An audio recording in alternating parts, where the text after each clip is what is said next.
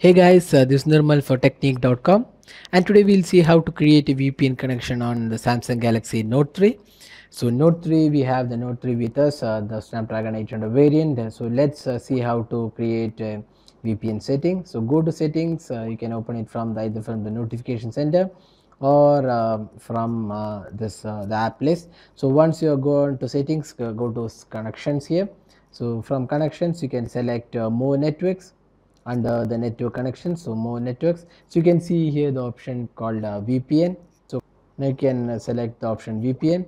So you can see here currently there are no VPN available, so you can see the tab to add a VPN. So click here, then you have the options add VPN. You can enter a name, then select the VPN type. So there are quite a lot of options available.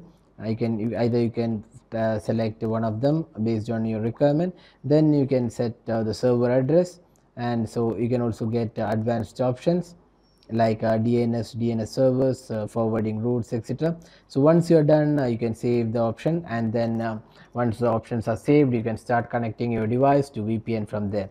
So once you have added the VPN, it will be listed here, and you can tap them and connect to VPN from your device. So VPN are pretty handy in case you want to access some sites which are not accessible from your office or school or college, and you can access it using VPN connections. So but there are some issues using VPN because some sites might be blocking VPN connections.